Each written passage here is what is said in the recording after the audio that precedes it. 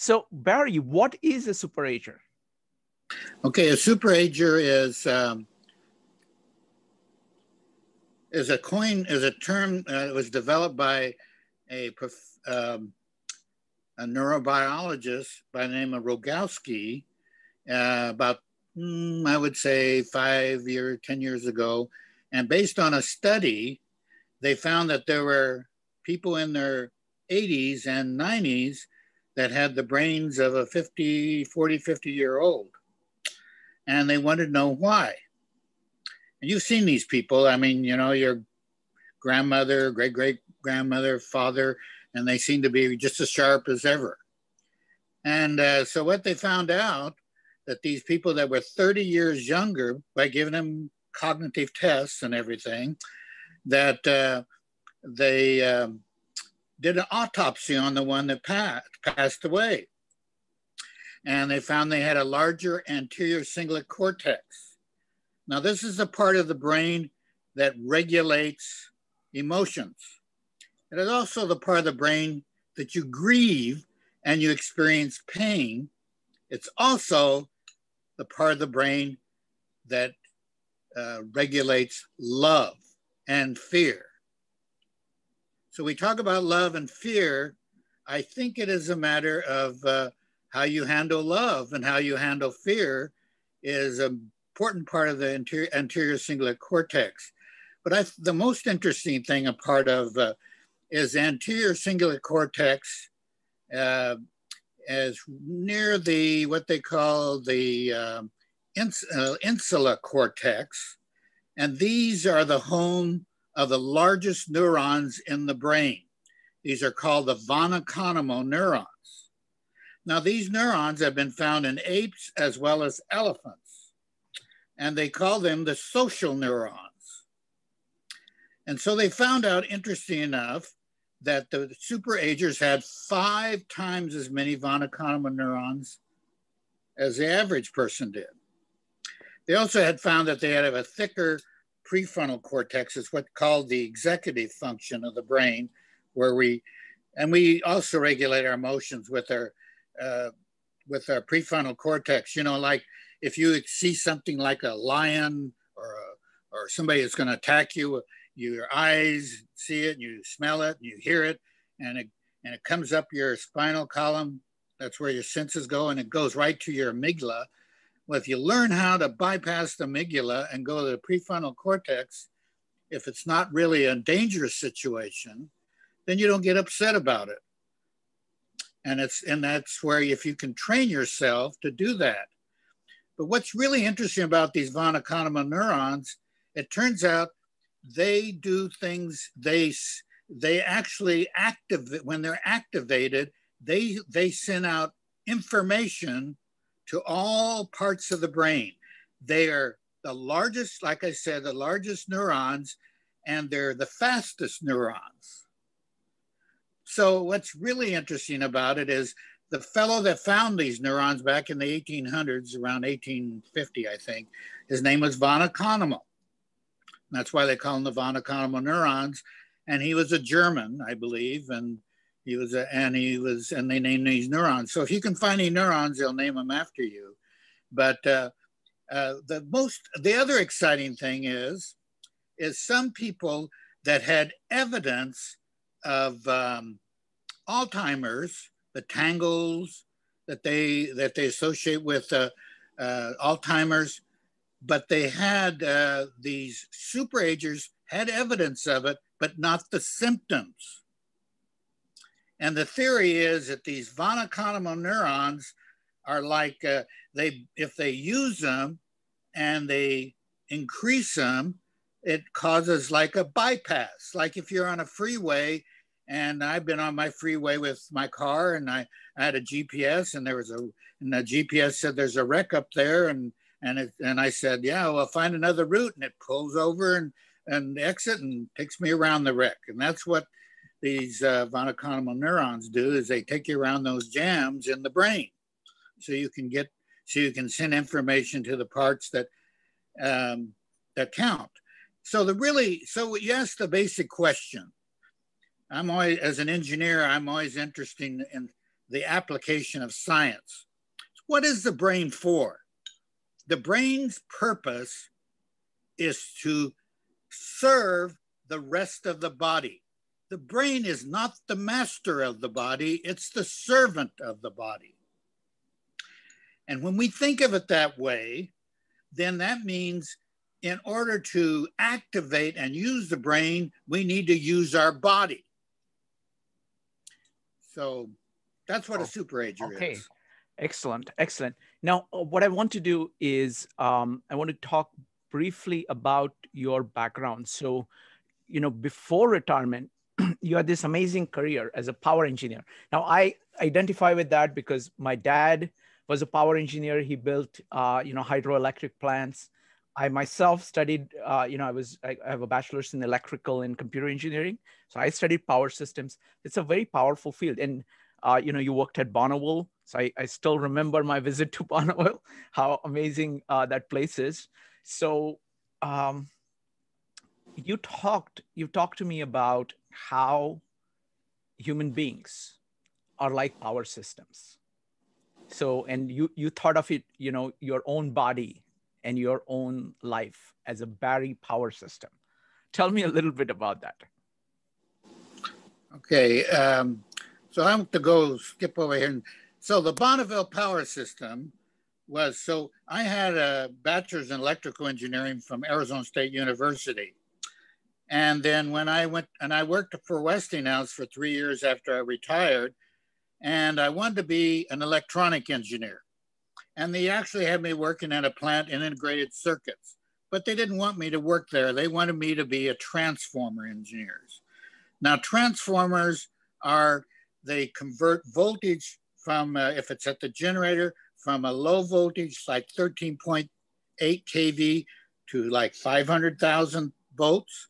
And so it can be transmitted efficiently long distance. It's also, you can find them on small poles throughout near your house, and it steps down the voltage so it can be handled in your home. So and they also are found when you have a hurricane, they often blow up and make big sparks. Mm-hmm. So I was a transformer engineer, and this was back in the 1960s, like 1968. And they did it all by slide rule. Now, in order to design a transformer, you have to use these complicated formulas that take an electrical, mechanical of the transformer specifications. And when I did this, there was a guy wandering around saying he was going to design programs so that it could be done on a computer. And all these other power engineers, designers, oh, no, I don't want to lose my job. I said, yeah, I want to lose my job. I want them to, this is the most boring job I could imagine. Well, it was in Indiana where I worked. So I saved my money. My wife was a school teacher, and we didn't spend her money. And I went to Purdue for a year and got a master's in electrical engineering and quit Westinghouse. And then I got all kinds of offers, and I looked out there and I said, Oregon is the most beautiful place I could imagine in the world. And I'd never been to Oregon. So I got a job offer from Bonneville Power as a GS-12, which is a very good salary. And so Bonneville Power was created back during Franklin Roosevelt's administration to utilize electricity on the Columbia River. So it's a bulk power supplier. It sells power to utilities who intend to sell it to retail users and factories. But it's a federal agency located in Portland, Oregon. So this is a picture of Bonneville Power System, and it has transmission lines, and you can see the transformers. You can see the electricity being stepped down to your house. So when my wife died, I had all these emotions and I had all these issues, and I said, boy, my engineering experience is not helping me very well in dealing with this emotions, the pain of grief and being upset and angry and everything. Then I came up with this idea. that my wife was the regulator of my slice gate. That's a slice gate at every dam that controls a flow of water that drops and turns the turbine to then sends electricity out through the transmission system to your home. She no longer was able to do that. And because she's gone and I was grieving, I had a big storm and the dam was overflowing. So I needed to have my own slice gate and I need to regulate my own slice gate. And so that's what I did. So this picture here shows my nervous system. It shows my grandchildren in my backyard apple tree. I had 2 grandsons, and it shows me doing yoga. So I picked up yoga. I picked up painting. I picked up playing the piano, writing poetry. These are things I dabbled in all my life, but I never did them all at once. And that's when I formed Barry University. And Barry University, I'll go back here. Am I moving ahead? Okay. No, you're just zooming in. Oh, there you are. Yeah, we are at Barry University. Go ahead. So Barry University is where I'm the student and the dean and the chancellor. And if I don't like the teachers, I fire them. Wonderful. And, go ahead. No, when you told me about it, I mean, I said that's what everybody needs to do. They need to create their own university, direct their own university, and be a very, very demanding student. Yes. and I hired my own. And they come to my house instead of my going to the school, and there's no test. Mm-hmm. The test is really the teacher. If they do a good job of teaching, they get paid, but I don't get tested. Mm-hmm. So it's a great risk. So what's the range of subjects that you studied? Well, I studied yoga. I had a private yoga teacher. I had a guitar teacher. Mm-hmm. I had a art teacher, and piano teacher. And a piano teacher. And I had dabbled in these things before, but I never had them concentrated. My wife was a school teacher. She also was an artist. And before she passed away, she was on dialysis. And she came, and so I had to hire the art teachers and got into yoga. You know, when I was her caregiver for several years before she died. And I found that was a real issue. I mean, I looked to my wife for emotional support, but I needed to support her, but I had nobody to support me. Mm-hmm. Well, my reaction was to, turn to ways of learning how to support myself. I never found success in turning to other people to support me. Mm-hmm. I tried a psychotherapist, and after she died, I met with him 12 times, and he started yawning while I was talking about my life. And I said, I'm not here to entertain you. I'm here to learn how to get over this grief. And I fired him. Mm-hmm. And I said, this is ridiculous. And so I found the Barry University approach worked much better. And then I had a counselor that came to my house once a week, and he would look at my paintings. I have about 25 of them I've done since then. And incidentally, since the pandemic, I've even been more prolific. Mm-hmm. And so. Now, this is quite a switch from being a power engineer to getting into arts and all kinds of, humanities. What was that like? What was that switch like? It was very pleasing. And because I wrote 2 books. I wrote a book called Transformer Efficiency, Efficient Power Transformers. Then I wrote another book called Power Quality Primer. They're both McGraw-Hill books. And I want to tell you up front, I was exhausted emotionally after I wrote them. And I didn't want to talk about the subject at all after I wrote them. And I said, what is wrong here? And I was in the process of writing a third book called The Smart Grid, which is a very popular subject now.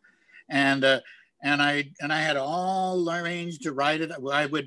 I would have a chapter all arranged and a binder for each chapter, and I'd write so many words every day and all this, you know, I had all planned out. And I said, this is ridiculous.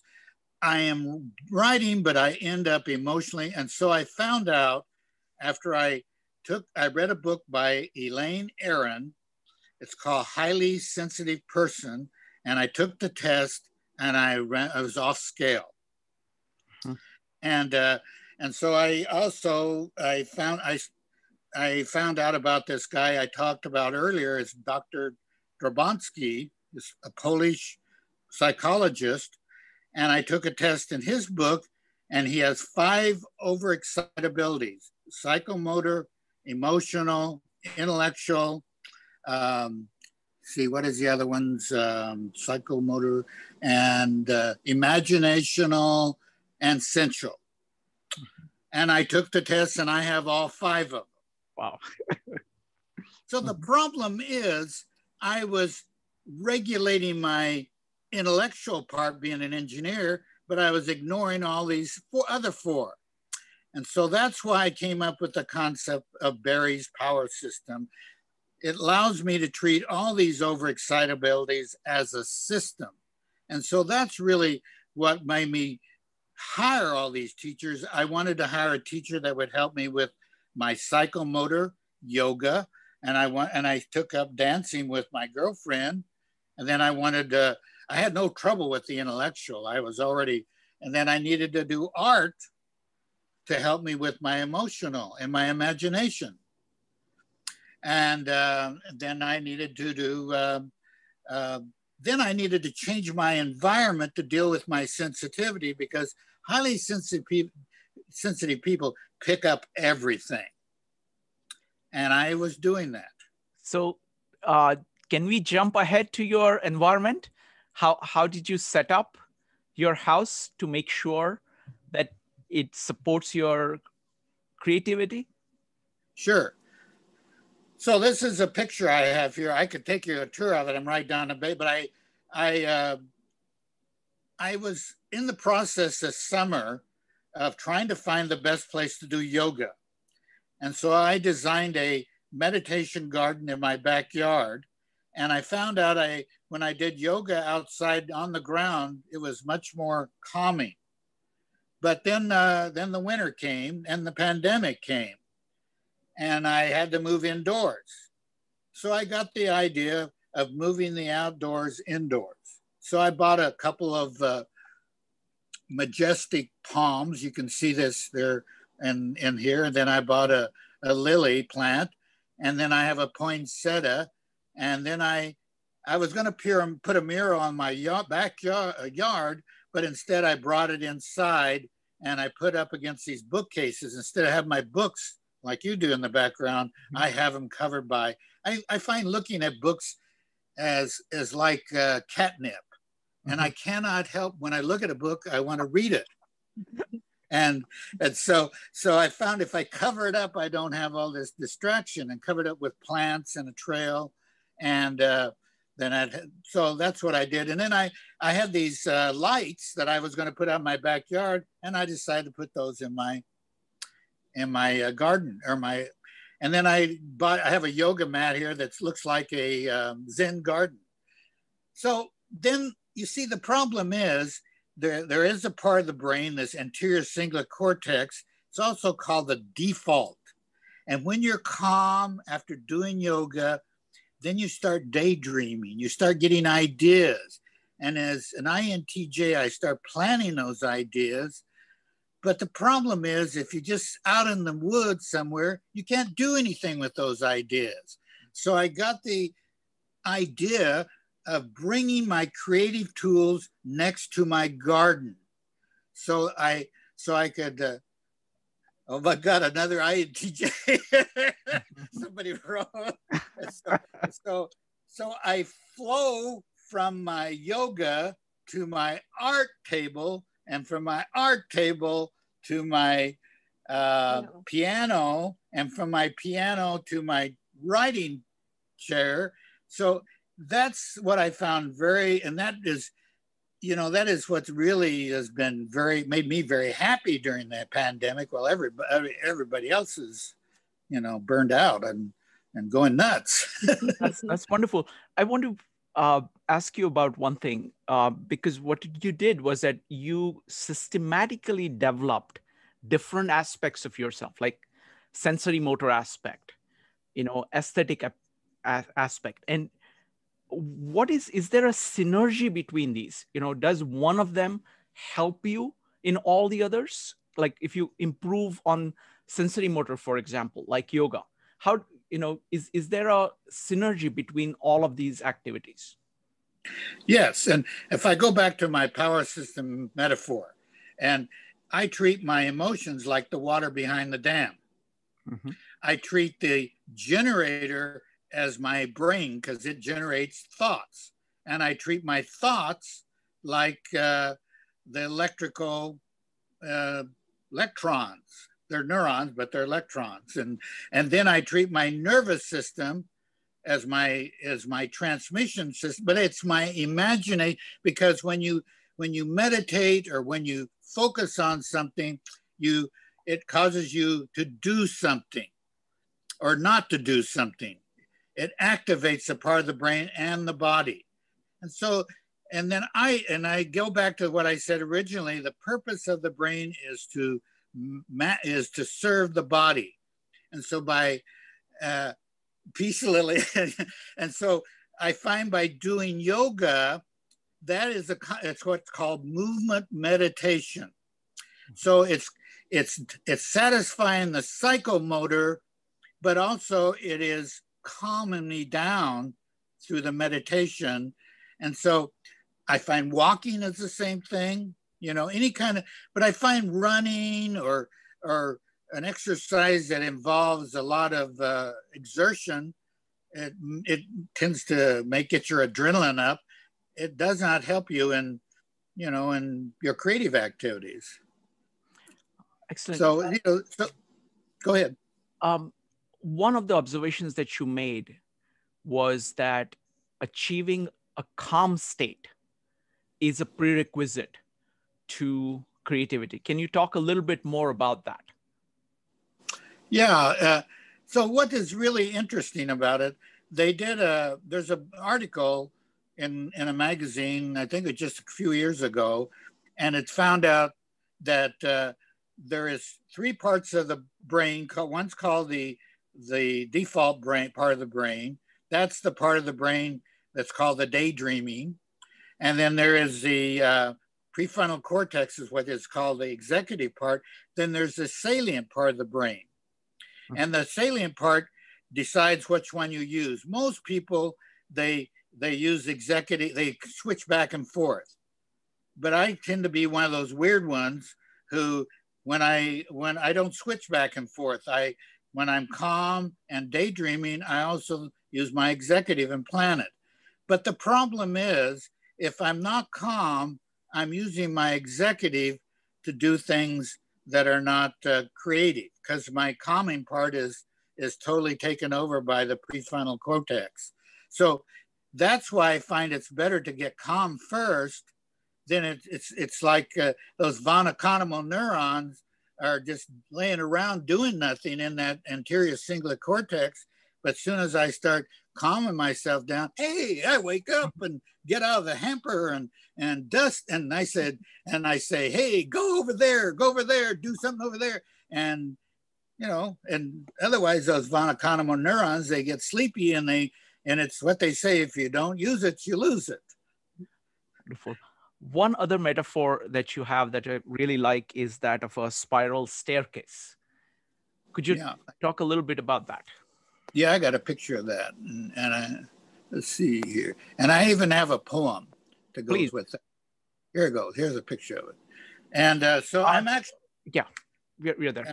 I'm working on a painting. It's not a painting I've completed, but it's in my garden, and I have a tree. I have a dogwood tree in my garden, and then I build a spiral staircase. So the big advantage of a spiral staircase concept of learning is when you're in a spiral staircase, you can see where you're at, where you've been, and where you're going.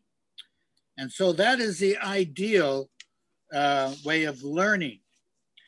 Learning is not what you call a linear process. If you really, especially if you're learning things that involve practice. And so I'm going to read you a poem. I'm going to find it in here somewhere. Here it is. So this is called the life spiral path. You do the math. Life is not a linear path. It's a spiral, you see. You walk up and incline, you end up behind. Again, you try the same way until you get smart one day. You learn a better way. You spiral up to a new level. That's when you climb, reach higher than your prime. Get wise, my friend, or you'll end up where you begin. Wonderful. Wonderful. Excellent. So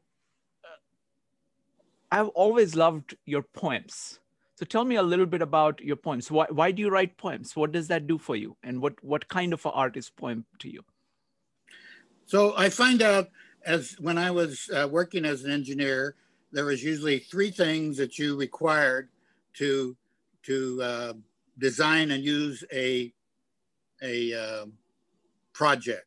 And you usually did a blueprint. When I was working as a power system engineer, I drew a diagram of the transformers and the substation and the transmission lines.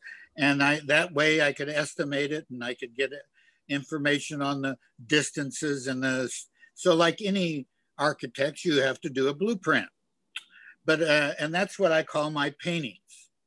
And so in order to build what you do, you have to write a specification. So I call my poems my specification. And I keep 5 journals a day, and I call them my operating manuals.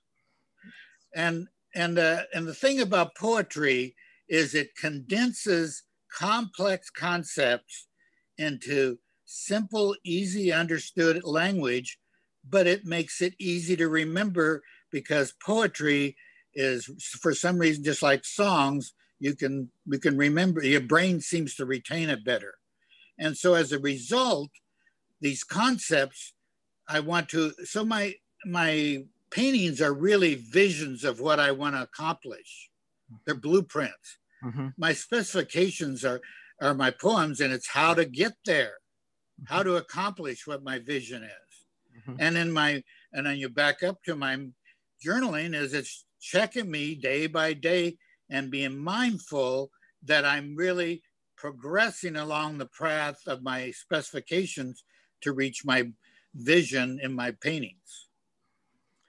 Wonderful. So I want to ask you a question. It's amazing. It looks like you're getting younger and younger, because I watched your video that you did 2 years ago.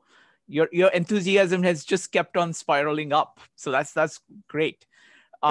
Now, my question to you is, how can somebody else do this? Why is it that, because I've seen many people, after they retire, they kind of do something which just occupies time, which is very different. So how, especially after retirement, what do you recommend to people? How can anybody do this?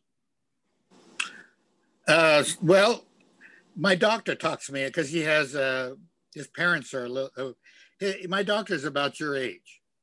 And I tell him all the things I'm doing, and he talks about his parents are a little bit older than me, and they're not doing all these things.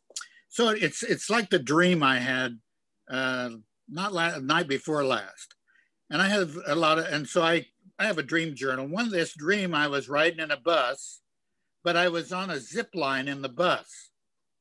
And so if you're on a zip line in a bus, you're not going to go anywhere. You're going to go where the bus goes. And so that's a metaphor that the problem with older people in our culture in particular is they expect you to be fragile. They expect you to be slow. They expect you to be not very smart. They expect you to be like a child. And that is when you ride on the bus. But if you want to be on the zip line, you need to get out of the bus and build your own zip line outside. Mm-hmm. And so the point is, the key is not to be, let other people form who you are. Well, it turns out I have another thing. Barry Kaufman wrote about this. I was reading about this. He's written a couple of books. One's called Wired to Create. His latest book is called Transcend. And I met him at one of the conferences I spoke at. And he's basically says that there are some people who have an independent mindset and a growth mindset. When they are rejected, they get more creative. So my motto is, and this is the key to it all, is social rejection fuels my creative redemption. Wonderful, wonderful. So Barry, this is fantastic. Now I'm going to give a chance for people to ask questions. Give me just a second here. Can we stop sharing the slides so we can see everybody properly? All right, folks. So it's time for Q&A. You get to ask Barry questions. As always, we've got 4 rules. Go ahead and type an exclamation mark if you would like to ask a question. Number 2, keep on topic. Number 3, be brief. And number 4, be courteous. Linda first. Linda, go ahead. Barry, do you have a schedule for each day? You know, do you do yoga first, art, or do you kind of do what you feel you want to do first? No, I'm a very scheduled. I've of course schedules I develop based on what works best for me, because one of the problems is I like to be efficient and I like to be effective. That's part of being an INTJ, and that's why it's important I have a system, because if you're trying to be efficient, often sometimes you get in a rut. And so what I do is I have a wonderful girlfriend who's fixing breakfast, and while she's fixing breakfast, I'm writing in my journals, and I'm writing about my dreams. And then throughout the day, I just kind of do the things that have to be done. But maybe an hour or 2 before I go to bed, that's when I do yoga, and that's when I do my painting, and that's when I do my piano playing, and before I go to bed. And then I find my dreams are more positive, and it makes my subconscious happy. and I go to bed grounded rather than agitated. Now, do you have a goal for every day that you must do certain things? Like, must you play the piano every day? Must you paint every day? I like to. I am doing yoga every day since the pandemic. I wasn't doing as, and I used to do that, but I found that kind of made me unhappy. So I kind of, after I do yoga, I do what my brain wants me to, what my body wants me to do, and it's what I feel like doing. And while I'm doing yoga, I'm thinking about, but I have a project that I'm doing already. And I got to be honest with you, in the morning, I write. I have also a journal called my painting journal and my writing journal. And so I write in my journal what my plan is. And it's not always easy to paint something. You have to think ahead on what colors you put on first and what layers. And I look at YouTube videos and everything, you know. I don't have teachers in them, incidentally. I got rid of my teachers, but once the pandemic had, my yoga teacher, you know, she says, you're ready to do it by yourself. And so I do, you know, I'm an autodidact now. I teach it all. I look on YouTube a lot. And so not so much anymore, but once I get an idea, the idea motivates me more than my scheduling myself. Does that make sense? And I took a personality test, and my personality is I'm motivated by bringing ideas to fruition. So the more I have clarity of my idea, I don't have to schedule I want to do it. Wonderful. Thank you, Barry, and great question, Linda. Next up is Kevin, Alicia, Joe, Jyoti, and Kevin. Other Kevin. So Kevin. Kevin Callahan or the other Kevin? Let's start with Kevin Callahan. That's fine. And then we'll go to the other Kevin immediately afterwards. Kevin, go ahead. Yeah, Barry, it seems to me, even though you're describing yourself, and I believe you are an introvert, that you've built into your system a lot of social interaction, and you have an audience that you're relating to. You're teaching, you have coaches, and the reason I bring this up is I've spent 10 years with World War II generation guys, so you're like a youngster for those guys, but if you see them walk into a room, they're like bent over and, what you're describing as slow and everything. Well, if you get a group of them together for like a luncheon, they're like they're 18 years old again, when they start talking about World War II experiences and so forth. So I think social interaction is also important. And it seems to me you've sort of built that into what you're doing. It requires an audience is what I'm seeing, that you're relating your thoughts and your thinking and your painting and the various things to other people. So I wonder if you're underestimating the value of the social interactions which you have built into your system. No, I don't think I'm underestimating. I think I've grown older, and I realize that I have another painting where I have somebody trying to get into my fence while I was doing yoga, and I've learned to be selective, my social interactions. For instance, while my wife, after she died, I joined a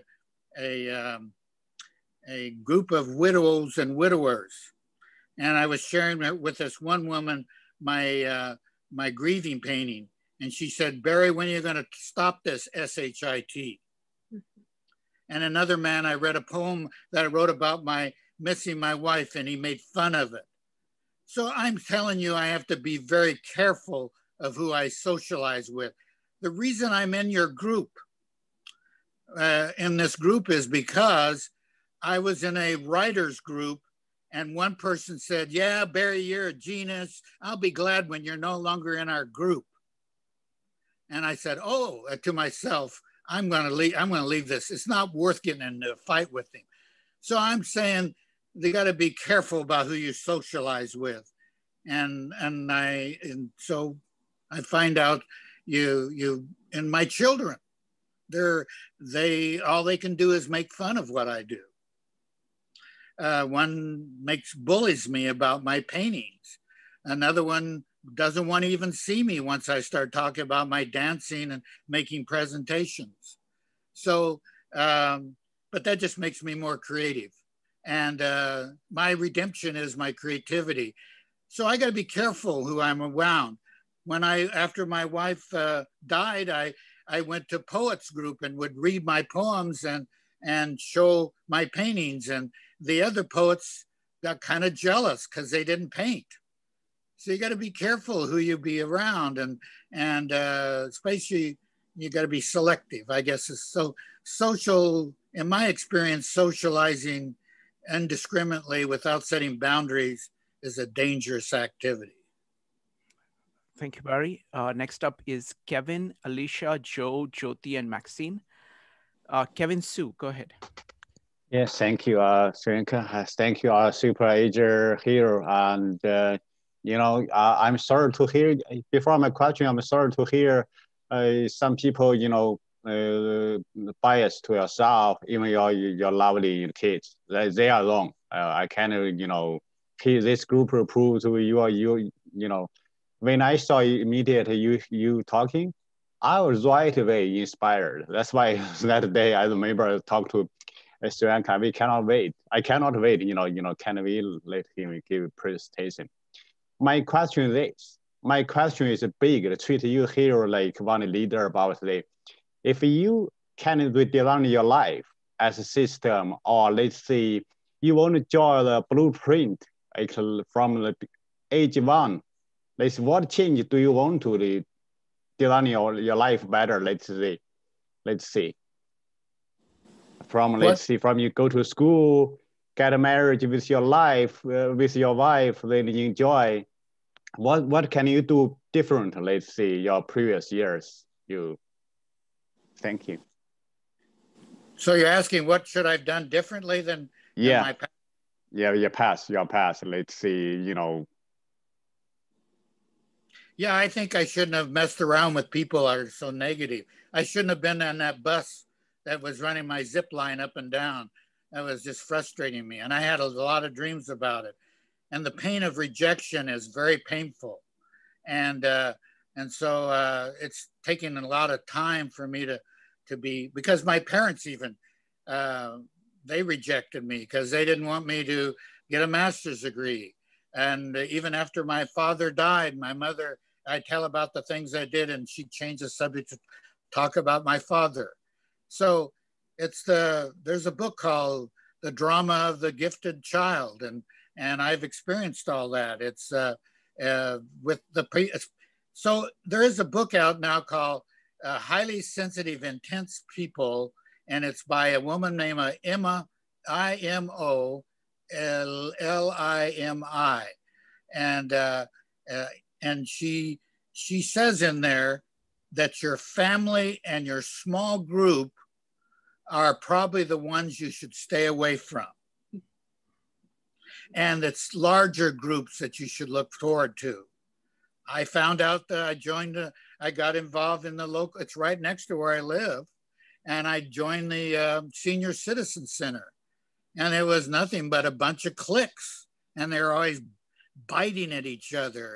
And if you're highly sensitive and you're intense, this is not a very healthy thing. But I find also, if you spend a lot of your energy socializing, you have very little energy left to actualize. And that, we can sit here and argue about it all we want, but I think you make a choice. You can give so much energy to socializing, and those people, they become like the other people. And I don't want to be like other people. I want to be like me. Wonderful. Thank you. Next up is Alicia, Joe, and Ed is next. Alicia. Hi, Barry. Thank you so much for this talk. It was actually very interesting and good for a person who's, just kind of starting to embark on life in this glorious way that you have. And I really appreciate that you are able to balance your right and left brain activities, and that you're still maintaining structure, but you're finding that flow. As a person who has a struggle with that, I think that you relaying how important it is to incorporate those areas of your life is inspiring, and thank you for that. I wanted to ask you, when I see that you're doing a lot of writing, especially creative writing, and so do you prefer to use a laptop? Because I know you've published books, or do you usually write in your journal, and how does that affect your creative flow? Well, I found out there's a book called Write It Down and Make It Happen. And I found out when I write things longhand in this book, it says it activates your rectilinear, it's a rectilinear system. It's a part of the brain back here, back behind your, in the back. And it's kind of like your radar. And like when you buy a Honda, she says in her books, and you look around, all you see is Hondas. And so when you write it down, it activates this part of your brain. And so you start doing the things you wrote down. And so when I write not only especially in my journals, I got to be careful what I write down, because it does activate me. It influences my behavior. And so the same thing, that's what I was experiencing writing about Transformers and things that did not relate to me. So I was using all my energy doing things had nothing to do with me. I'm not a transformer. I'm not a power system. I'm not a house. I'm a person. And so when I start writing about myself, I start changing myself to fit what I want to be. And that's what Drabansky is all about, is we all have an ideal we want to be. And he believes, and I believe too, that we can choose to be whoever we want to be as long as we put the energy and effort to it. And rather than what somebody else wants us to be or who we think somebody else, that is really the key, I think, to happiness is and to flow. Flow is happiness, most psychologists say, and is to be who you are, being authentic, being yourself. Thank you. This is like heresy to a lot of people. I mean, it's heresy to say, be yourself, you know. We see movies about it all the time, but very, very few people do it. Thank you so much, Barry. That was very helpful. Thank you. Next up is Joe. Hi, Barry. Fantastic presentation. Thank you. I have a quick question. Do you ever get obsessed with a problem and become hyper-focused and fall out of balance? And what do you do in order to counter that? So what is the check that you have that maybe you're just so interested in one particular thing, but it's starting to, you know, cause you to be out of balance? Well, I think that's where yoga and doing, and it's so the key to being a super ager is to push yourself, is to not do something that's so difficult that you get frustrated, but do something that's a little bit more difficult in what you're doing. That's the key. That's the key how you build new circuits in your brain.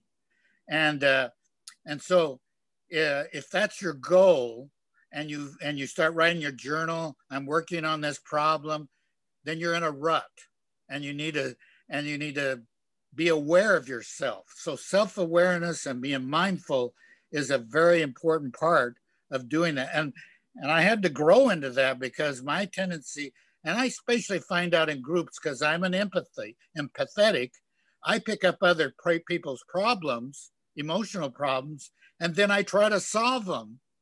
But they're not my problems. I can't solve them. And when I start talking about other people, I say, uh-oh, I'm doing it again. And I stop doing it. And I was like Britney Spears, I'm doing it again. And so I write down in my journal, stop doing that, Barry. And so my journal is like a supervisor that's regulating my behavior and my emotions. I really advocating journaling is really a very significant, it can become your own psychotherapist that way. Wonderful. Thank you, Barry. This is just incredible. Excellent. Next up is Ed, Jyoti, Maxine, Jeff, Mushki, and David. Ed, go ahead. Hey, Barry, I really appreciate where you're coming from. I'm really glad I got into this discussion today. I'm a sort of a sensitive iconoclast, and I march to my own drummer, more or less. And I really was glad to see or hear how a rejection you've used as a positive. I think that's really important, to be able to withstand rejection and develop your own way, rather than following kind of a herd mentality. And being a retired guy myself, who is kind of peripatetic, I don't want to be part of the herd. I want to be, in my own distinct group. And is it always easy to accept rejection? I still find that difficult, but yet when I have been rejected, I found that it has built me up and improved me. Yeah, especially my daughter. I took my girlfriend. I haven't seen since 2017? 2017. Or 16, or was it 16? No, it was 16. Yeah. It's been 4 years since I seen my two grandsons. My daughter just cut me off totally, and I think this is a common thing. Most of your older children don't accept their their father or mother marrying somebody else. They feel very, and but I was really close to one of my grandson. He's an INTJ, just like me.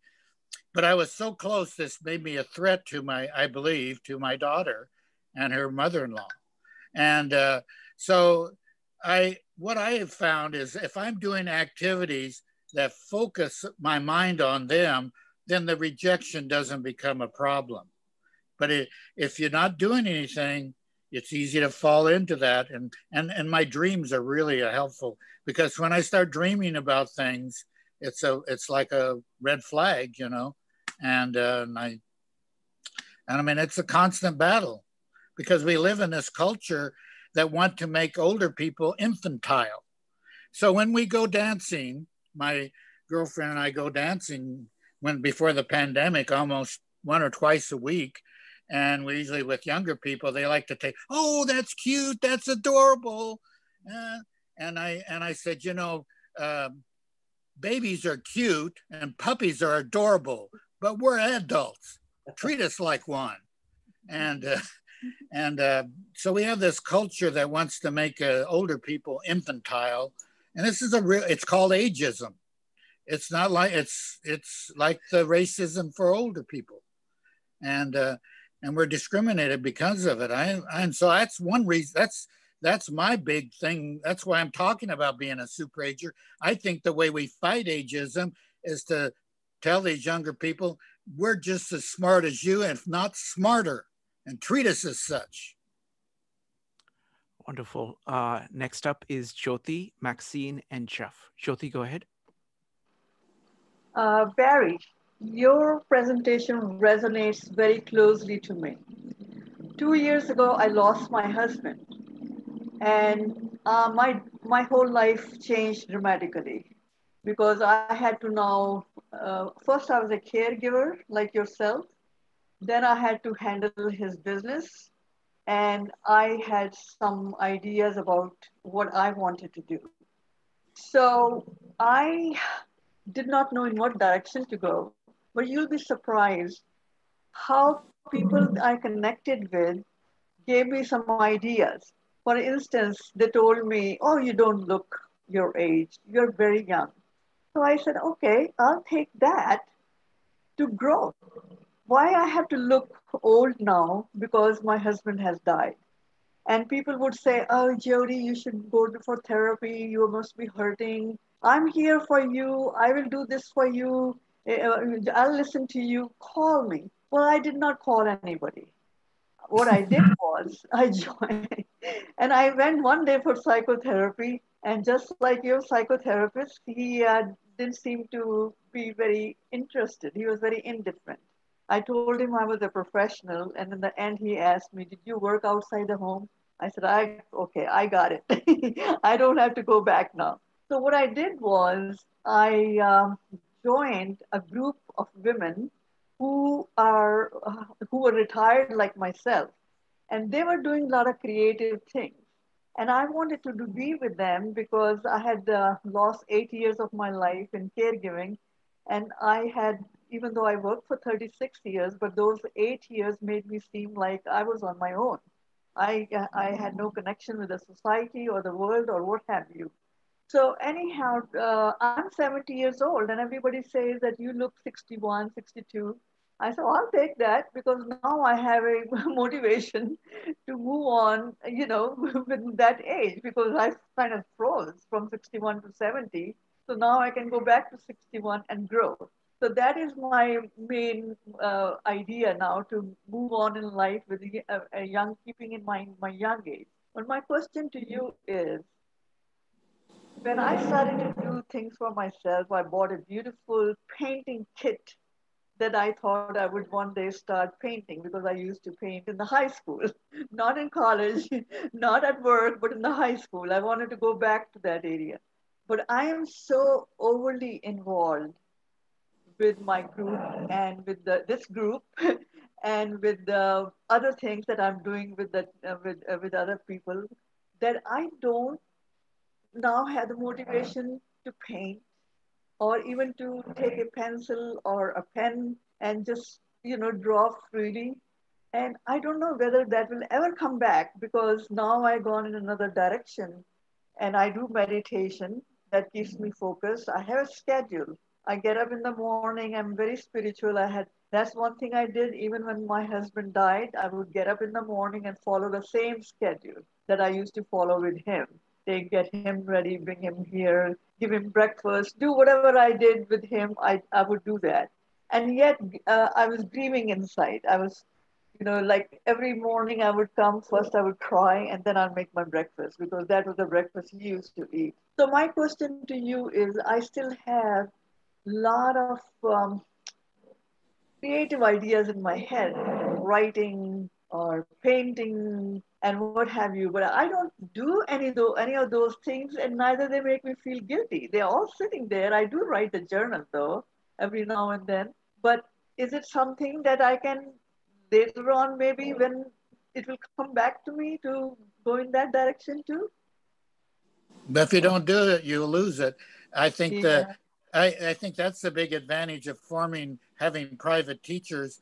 If you, I would have one come to me once a week, and if you had a writing teacher, I had a poetry teacher. I forgot I also had a poetry teacher, and I would meet with them once a week, and it would be, and I meet for an hour or longer, and so that would kind of force me to think about and do. The problem is socializing and reading are activities that do not require practice, as writing does, as yoga does, as playing the piano does, as or as painting does. You have to practice that, and the more you practice, the better you get at it, and the more you do it, the more you want to do it. And so if whatever works best for you, I think the key is that I found that when my wife died, I go back to when I was a graduate of school from college. I decided I wanted to be able to not depend on other people to help me emotionally. I wanted to be able to help myself. And that was my goal. And that's why, and I wanted to learn how to do that. And like I said, I had a person that came, a therapist that came once a week, and he encouraged me to do the things I wanted to do, not to do the things that I was expected to do. And I think it's good to be socializing, but I'm an ambivert. But I've learned this, that I need solitude time to go with my extroverted time. If we can go back to the Superman analogy, if we look at the last Superman movie, he was bullied when he was a little kid. And then when he bullied, his superpowers had to be used to fight the bullies. But even Superman needed his place of solitude. What is it, up in the Arctic, the Crystal Palace that he went to for the Palace of Solitude. So we all need the solitude, and we need to learn to like being with ourselves just as much as we like being with other people. Thank you. Thank you, Jyoti. Thank you, Barry. Next up is going to be Maxine, Jeff, Mushki, David, MP, Mike, and Jean. Maxine, go ahead. When I came this evening, I wanted to know if there was something that I wasn't doing. So I thought back over it after this little talk, and now I'll tell you what I do. I never look back. I only look forward. So my husband died. I don't look back. That's a different part of my life. My mother died right after my husband. I don't look back. I look today, not too far forward, one day at a time. I find that if you have a schedule every day and you build certain things in, it's very good. You don't get bogged down with garbage. Every morning, I get up in the morning, I have my breakfast, I do a Zumba class every single morning because I want to be flexible. I walk every afternoon. And that keeps me off the chair, in other words. There is one activity that I can suggest for you, and that's to do breathing exercises, because if you are in the house with COVID and you don't speak, you lose your breath control. And so I have a master's in voice, and I do those exercises every single day so that I don't lose my skills. My mother said, "Oh, I can't sing anymore, dear." She used to sing very well. I said, "You'll sing." And I had she had a companion. I said, "Let her sing patriotic songs every day." We sang "God Bless America" and every other thing. And her voice came back and she sang beautifully. You have to keep up with everything. You have to have tons of hobbies. I play every instrument. If I get bored one day, I'll go to the bassoon, I'll go to the violin, I'll sit at the piano. I will take a different thing every day so you don't get bored.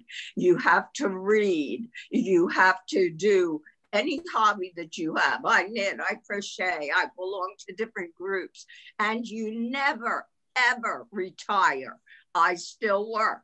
Ever retire, your brain goes to mush. And let me tell you, I joined these evening sessions with you to keep my brain from going to mush, because I thought, well, look, I have all these hobbies, but what is going to help my brain? So I find that when you have very intellectual discussions, it's really wonderful for me, because I learn things. I learn how to deal with the things that they're talking about. I don't look backward for anything. I raised my children. I could say, well, tomorrow I'm going to jump off a bridge, and they say, oh, that's nice. They allow me to do anything that I want. They are used to what I do. I have never led a very structured life. I was always a free spirit. So they're used to anything bizarre that I could do. And they're all talking to me. My grandchildren call me on the phone and say, look, we have to do this. How do we do this? I tell them, and they hang up. But, it's part of their life. I just told them they cannot call during school hours because that's not good. You have to constantly move forward with your life. Do not look backward. It's deadly. And as far as people that are, I don't allow anybody to hurt me, or I don't want to hear anything that's negative. I want to hear only positives. I have a girlfriend. I spoke to her today. I mean, she says, oh, she just had a knee replacement. I'm not going to ever have one. I had a rip rotator cuff. See this arm? I do arm exercises. I'm not going to get operated on. She said, oh, and my knee still hurts me. I thought, sure, you never get off a chair. How are you going to get your knee back in gear? She says, oh, and now I find that when I watch TV and sometimes I crochet, I'm thinking, you're going to spend your life in a chair crocheting and watching TV? I mean, get out into the world and see the world. I mean, I'm putting together musical programs and doing editing, and arranging and stuff like that. I mean, really, you have to keep going. People, they don't look at you like you're old. Don't associate with, I hate old people. Just go with young people. Do not allow yourself to even consider being old. You're not old.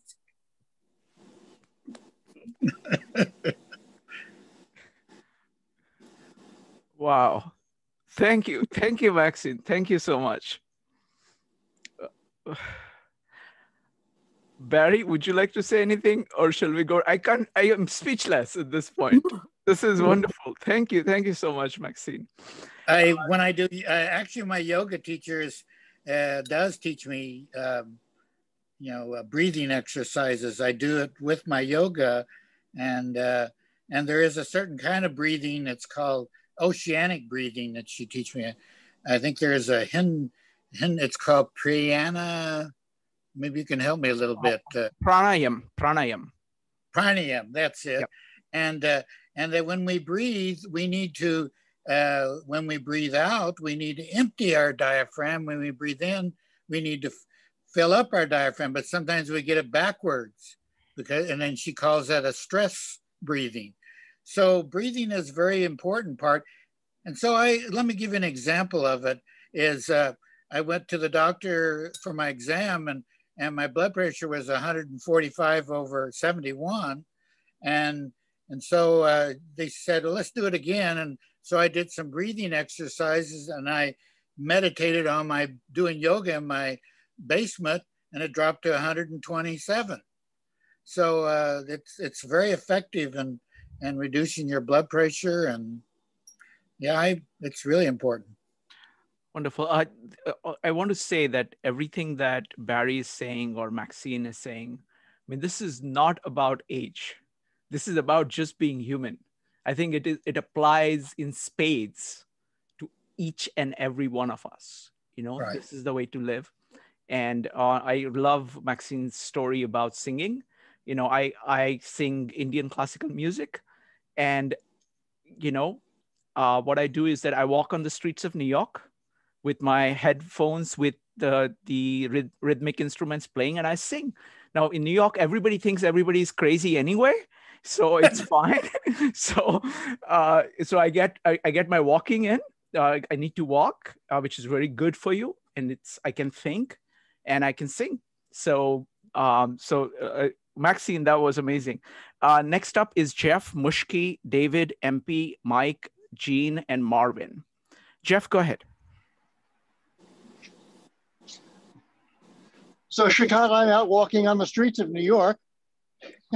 Wonderful. As you know, and I sing out here occasionally too. But I tone it down when I get close to someone. So Barry, I have two questions for you. One, I wonder if you've ever written down or started writing down some of these kind of combinations of what they're either principles or kind of proverbial sayings, some of which kind of balance each other out, in terms of time alone and time with others, and creativity, and just all kind of. It's just interesting to me that there's balance being achieved even in your various wonderful proverbs, if you will. And then second, I'm wondering if, in addition to these things that you're doing to live your absolute best life as an individual, I'm wondering if there are any things that you aspire to achieve in the world in any kind of greater purpose, either as a contribution or as service. Or I wonder if there's anything like that. Is there any purpose that's beyond, being all you can be as an individual? Well, right now I'm working on converting. I'm working on I call it maybe Super Ager growth path. I'm taking all my poems and paintings and prose and put them in a book, and it is kind of it's my trajectory of my life, and I think my greater purpose is to help people, especially as they grow older, that I can best relate to be all they can be. One of the big purposes I'm really concerned about is they take older people and put them in assisted care places, and they put them in maybe nursing homes.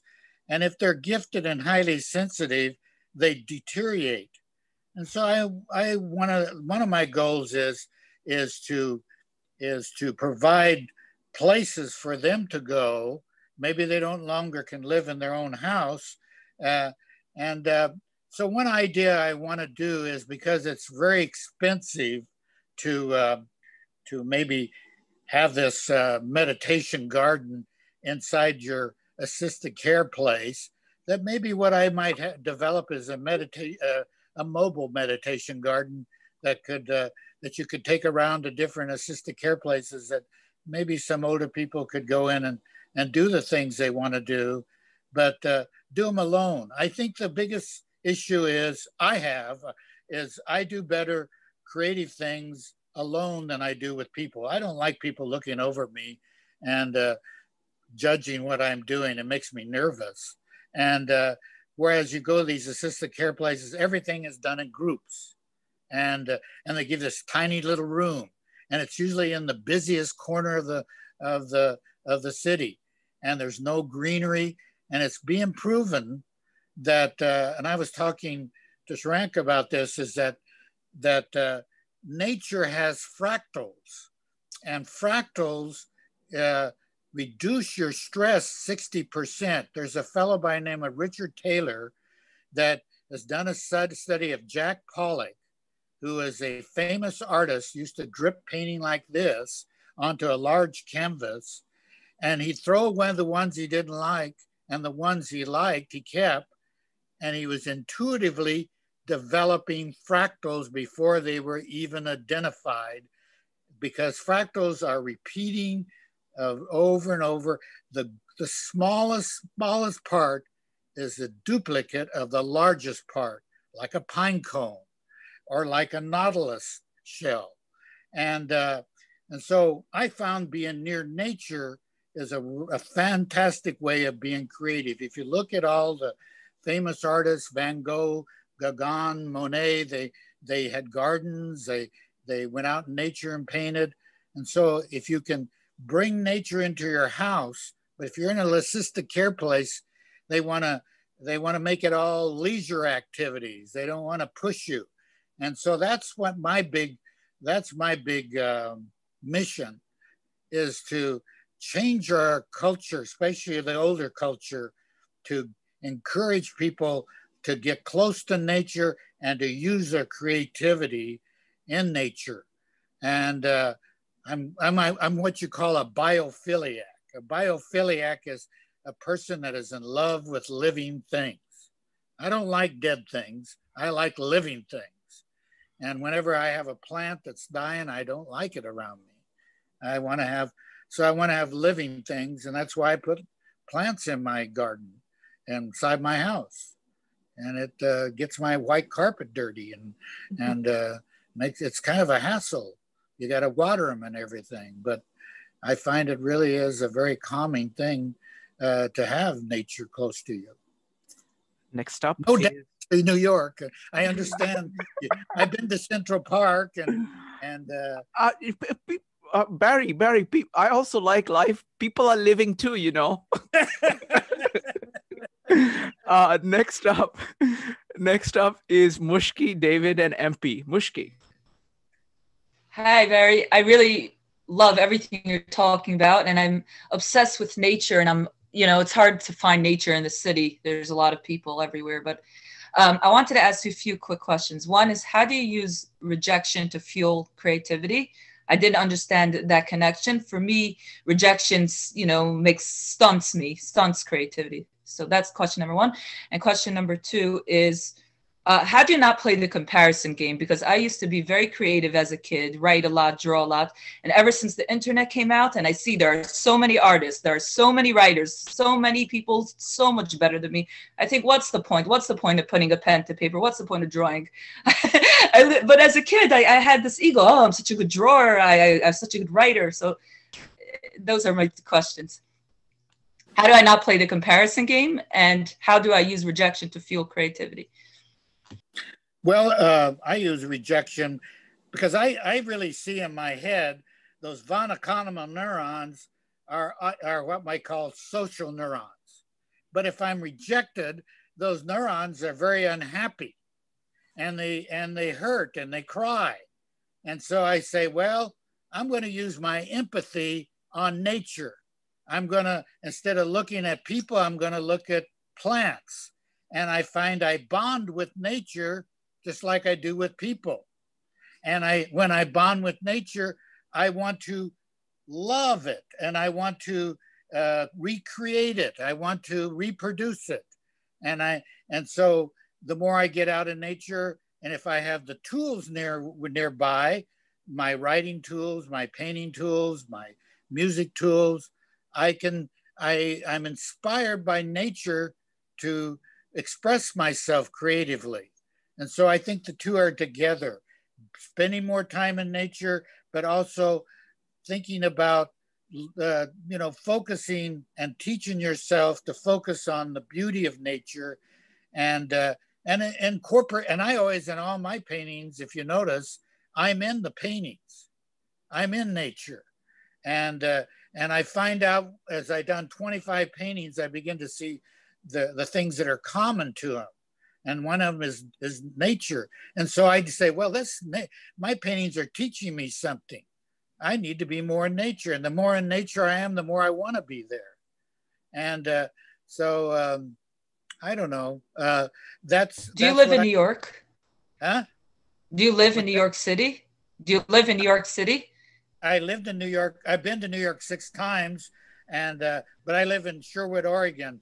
I live in a small town of 16,000, and I happen to have a 3/4 acre piece of property, and I have behind me, so I have a large deck. I have a 2,500 square foot home, and I have a deck over the full length, and it looks out on the woods, and but I have neighbors that are noisy too, and I'm very sensitive to sound, and so I have to either put on earphones or go inside. But I think as much nature as you can bring into your life, that will help you deal with rejection, and as much creativity you can bring into your life, it will help you heal of rejection. That's what I think. Thank you. So thank you. One quick thing, or can I make a response? Let's do one thing, Mushki. There are 5 people, and then we sure. Rooms, and then we're going to have a chance for doing takeaways. Please hold off for that for the takeaway. Okay. Next up is going to be David, MP, Mike, Jean, Marvin, and Jenny, and then we're going to go to breakout rooms. David, go ahead. A group here. Barry, really great presentation. I thoroughly enjoyed your insights into the brain and the neurons. 2 quick questions for you. One, do you incorporate meditation into your daily routine? And then the second is your journaling. Do you review your journals? And if so, how often do you go back and review what you've written in your journals? Yeah, I have journals that go back to 1985. I have, and as time goes on, I keep more journals each day than I did before, and I do go back. So when I'm writing like a book, I certainly go back and look at my journal or write an article. It refreshes my memory. Yes, I go back and look at them, but often too, I find journaling does what Maxine that said, I don't think about the past. Well, I think journaling helps you do that. You write it down and you can kind of put it away. And so I think journaling helps you get rid of some of the things in the past you've been repeating over and over. And you know what Einstein said, that when you repeat the same thing over and over and expect different results, that's a sign of insanity. And and your other question was what? My other question was meditation. Do you incorporate meditation? Like I say, when I do yoga, I have stars on my ceiling, and I meditate on the stars. I've actually put them in my ceiling, and I have a big screen TV, I think you saw, and I have ocean flowing. And I found that ocean kind of it changes your brain waves into a theta state. And so I meditate on those while I'm doing, but I find moving while I meditate is very effective, because I have this have a lot of energy, you know, and even though I'm 78. And then I read that the key to keeping alive is keep on moving. I'm always moving. Even while I'm doing, tonight I was, you know, doing mashed potatoes. I was listening to a book for a book club I belong to. And so I'm always meditating on something while I'm doing something. I find it very, it's just the way that's the problem when you're in school, they want you to sit still. And if you're highly active, I spent in my elementary schools more times in the hallway than I did in the classroom.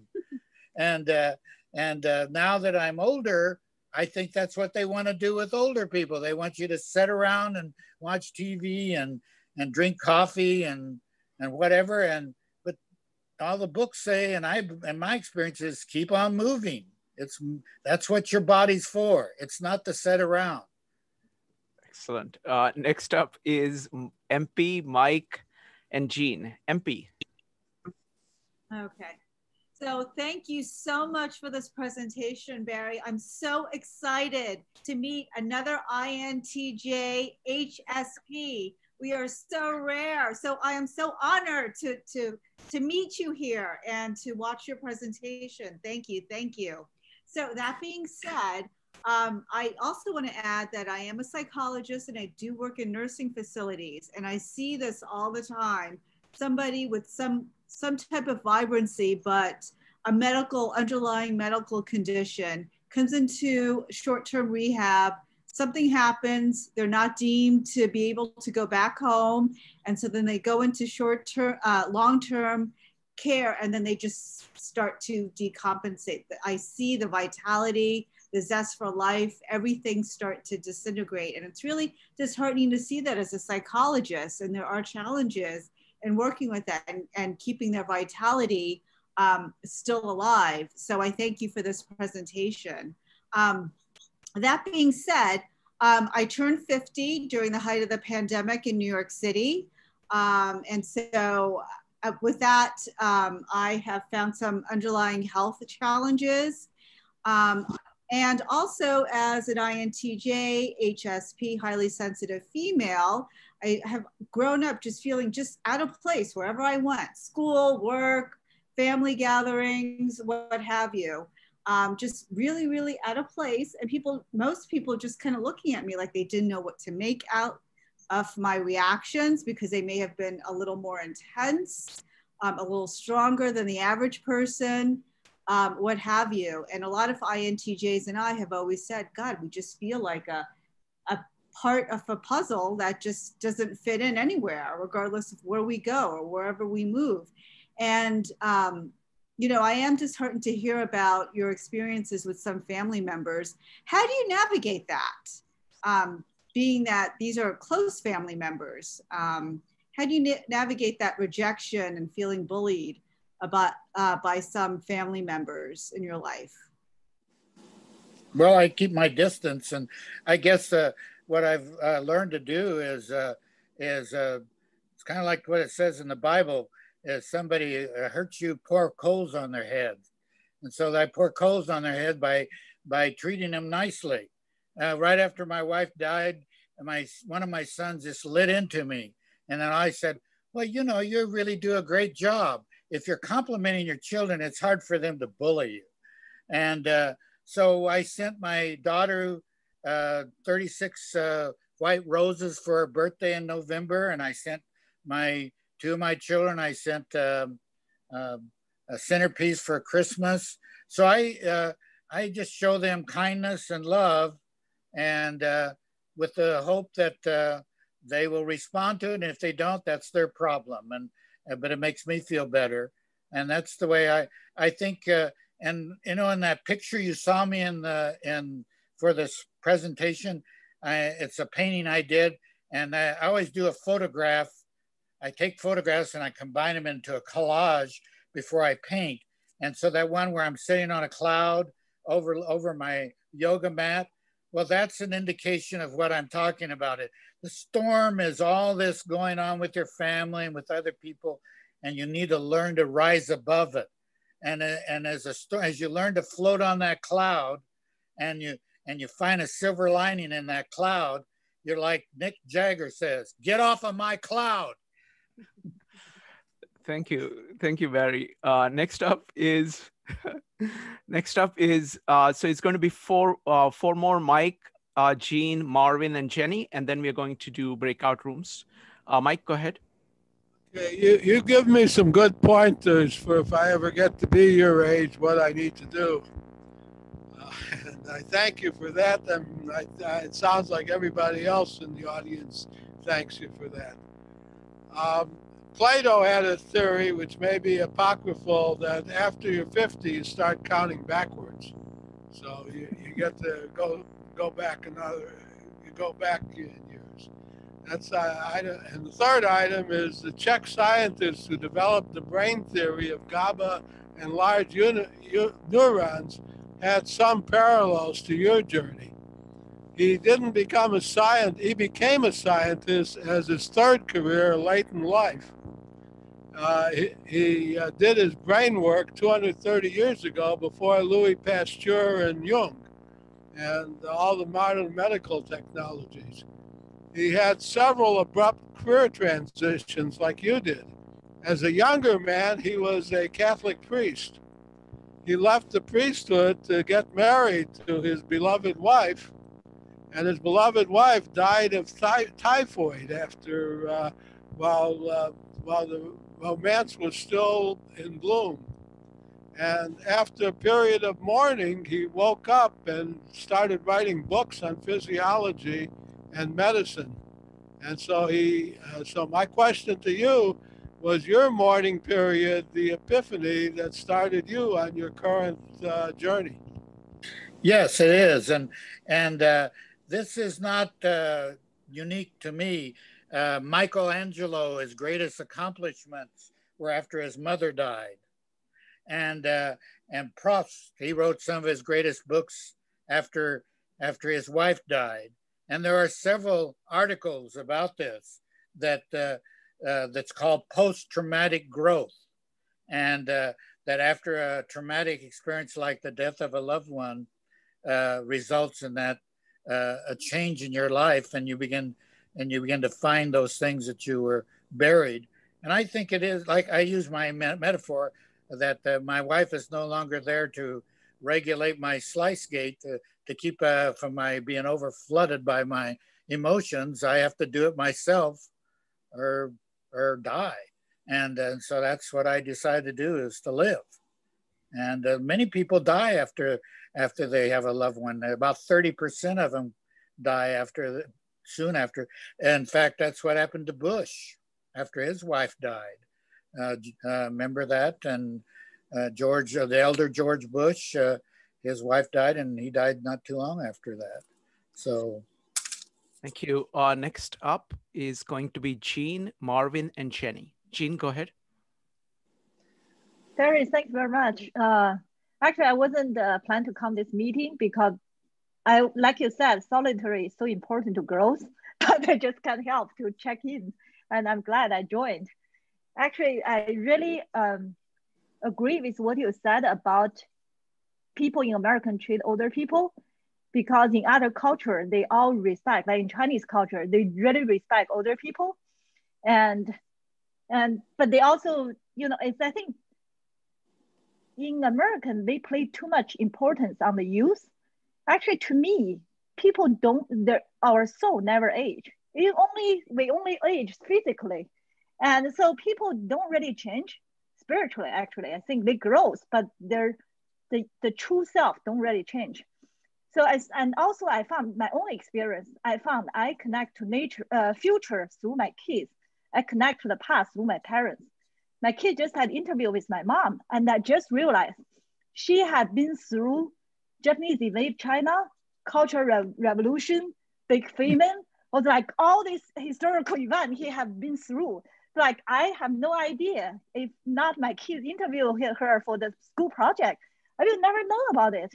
So it's kind of interesting how I think the intergeneration relationship, and also in general the society, we can learn so much better, and also cross-culturally too. Actually, at my landmark group, I shared, I said, in Seattle, we have so many diverse community, but everybody live there in their small pocket. We could learn every culture in the city without traveling around the world, but people just miss that opportunity. So I think I really support you, and I hope your kids will come back and embrace you. Like, I think it's a great, you be yourself and keep your youth. It's very important. And also another quick note is an architect. Actually, I'm actually thinking about design the retired community. The idea is like everybody have their own small unit, and they have the service, cooking, and the service, basic service together, and they can live their individual life. At the same time, they have intergeneration people. Actually, somebody in Seattle trying to do that. So people actually, like a big family, they help each other. Like the older people can help the kids, play with them, and then the younger people can, so they live like a big happy family. I think that's European doing that. So I think maybe we will learn to do that soon too in America. Thank you. Thank you. Thank you, Jean. Next up is going to be Marvin and Jenny. Marvin, go ahead. Hi, Barry. I love your spirit and the vitality and the curiosity. That's really impressive.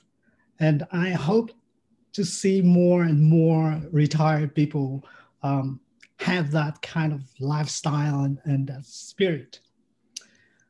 However, I'm just wondering, do you remember the movie Forrest Gump? Mm-hmm. Yes, that famous scene when Forrest Gump was sitting. Yes, when he was sitting on his front porch, and he was mourning over Jenny left him while he was asleep. And you remember what he did after that? So he just stand up and start walking, and he start running. Yeah, that's right. He kept running. Exactly. And then he just keep running. He just keep running, right? And so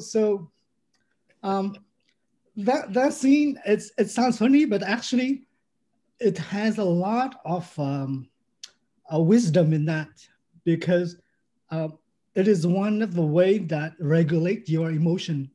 If you want to, if you're mourning, you're under a lot of stress, you're under grief, running is the way to calm you down.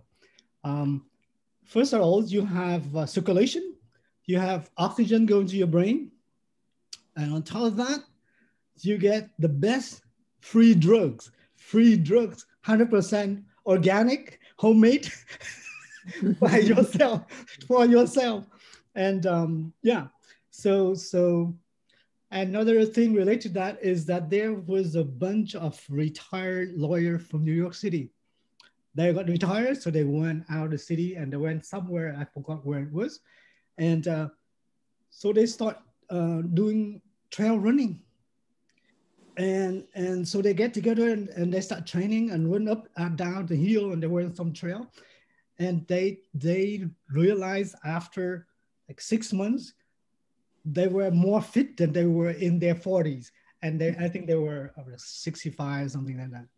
So the guy came back and wrote a book called Younger Next Year. So if you got a chance to take a look at that. Thank you. Yes. Thank you, Marvin. Can I mention just one more last name? Yes, very quickly here. Iron Nun on YouTube. Search for Iron Nun. Okay. Yeah. Yes. Thank you, Marvin. Folks, we are running a little bit late, so let's start the breakout rooms. I'm going to start the breakout rooms so we can discuss these ideas and for 20 minutes, and then we're going to come back and we're going to share our takeaways. Okay. Barry, this is just incredible. So I'm looking forward to seeing what people have to say. I'm starting the breakout rooms now. Yeah, I thank you. I just wanted to thank Barry for the presentation. It's inspiring. And it's also great to meet a fellow traveler who is following their own path, as I have done throughout my life.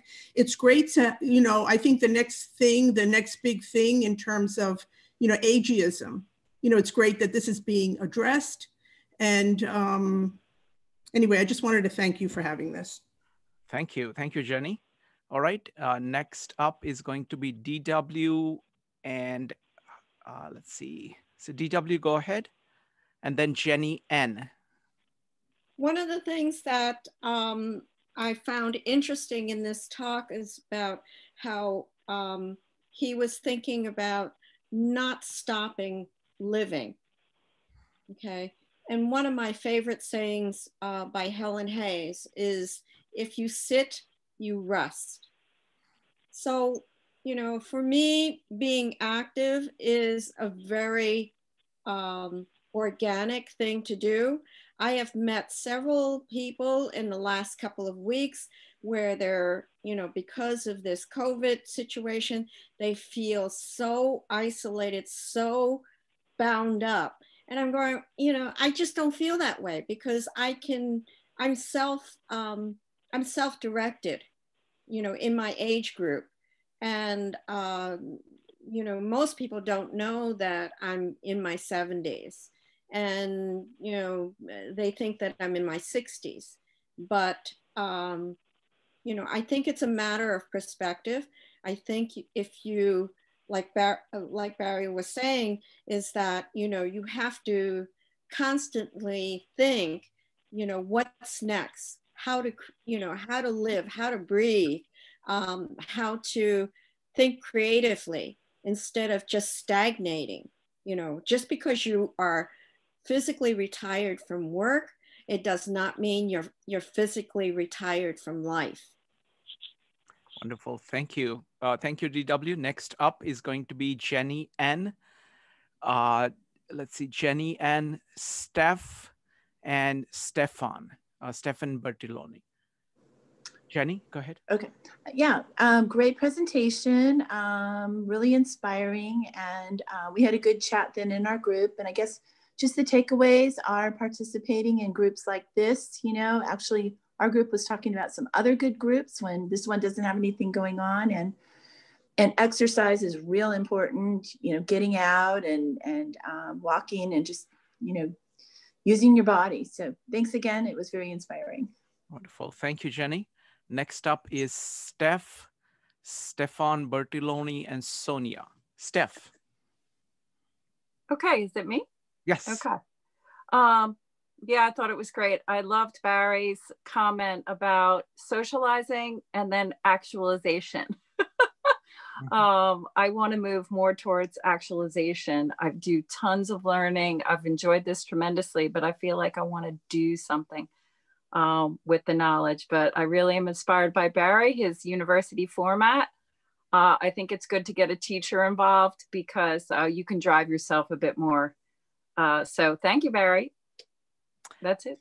Thank you. Next up is Steve, followed by Sonia. Steve, go ahead. Yeah, I would sum it up basically is go ahead and do stuff. It does seem to me that balance has always been important. Otherwise, you get either people that don't think at all or get too much in their head. So we were talking about the balance that he had. And, you know, I have also had issues with people that no matter what you do, they never have anything good to say. And yes, you just have to be very selective with it. Unfortunately, this whole COVID is making it a little harder to socialize, but basically we've still got time to do things, so you should just go ahead and do them. Wonderful. So that's my takeaway. Thank you, Steve. Next up is Sonia, Laura, and Jairo. Sonia? Don't know whether you can unmute or not. Okay, next up is Laura and Jairo. Laura? Okay, Jairo? So I just thought of a question.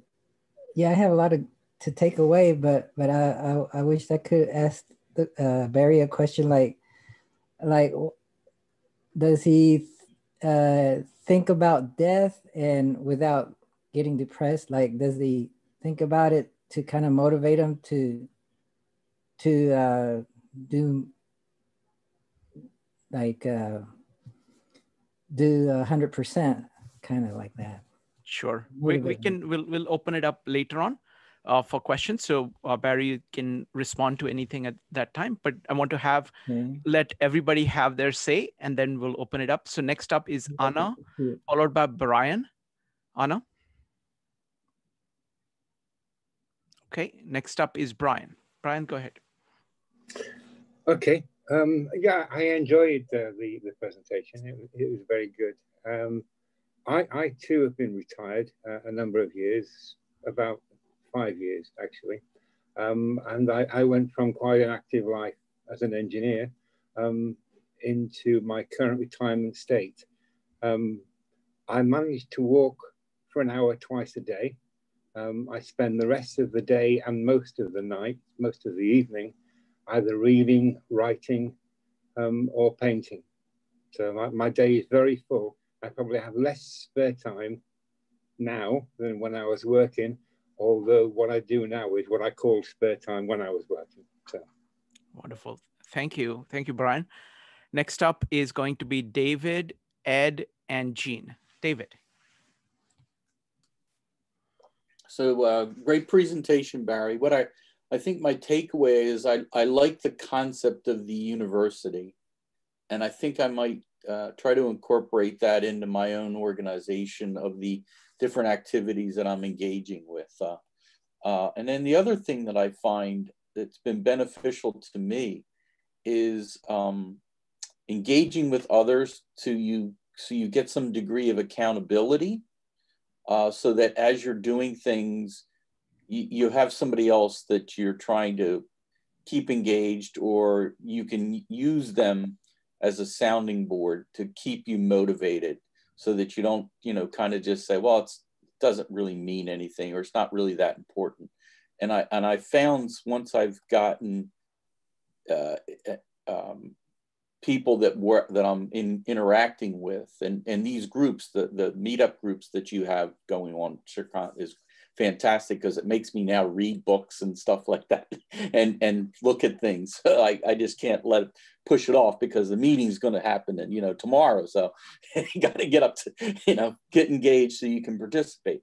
But finding that level of accountability, I think, also helps keeps the process moving, and it doesn't allow you to kind of, relax a little bit and, kind of push things off to the future. So great again, Barry. Love the topic. Thank you. Next up is going to be Jean. Jean, go ahead. Ed followed by Jean, and then Judith. Ed. Barry, I see you almost as a soulmate, and I hope in 10 years from now that I could be as good a man as you. You have to kind of keep moving along, doing things, just do every day, try to pursue your dreams and don't worry about what other people think. It's all, garbage anyway. You have to make your own, way in the world, and you're doing that. And I think it's terrific. And again, it was an excellent presentation. I just wish that there were more people in your age bracket like you. So keep on moving along. Thanks again. Thank you, Ed. Next up is Jean, Judith, and Joe. Jean. Yeah, today we have discussion group. I found it's quite interesting, and someone shared they experienced the same kind of ageism. I think maybe we should start a new movement. They already have racism, gender discrimination, and age is also people experience it. And I also realized, people like Jordan Peterson mentioned, and order and chaos. The reason people like to hang out exactly the same type of people, same age, same background, same everything, because they're afraid of chaos. But the thing is, the only area we can learn is with the people very different. We can't learn anything new with people exactly like us. So I think it's very important to diversify, and the experience in life is so important, because that's why we read the book from the past, because that saves your years of experience. So we really need to embrace this diversity, in age, in everything. Absolutely, Gene. I couldn't agree more. That's why I'm in New York. And that's why I run the meetups in New York, because people from all over the world, from all kinds of backgrounds, all kinds of ages would show up. And that's the same thing that is happening here. So absolutely. Next up is Judith, Joe, and Jeff. Judith. Yeah, I agree too. The diversity comment, because I was just thinking, you know, how a sense of community is necessary for that accountability that David was talking about, because that's something that I'm thinking, you know, ahead to retirement, because so much of my life is so busy now with work, but I'm trying to add those things in and try to picture and like want to imagine that I will, you know, be accountable. Like there are things I love to do, and then sometimes I don't do them and I don't know why, you know, like why wouldn't I be painting if that's what I want to be doing? And once I do it, I'm so much in the zone, you know?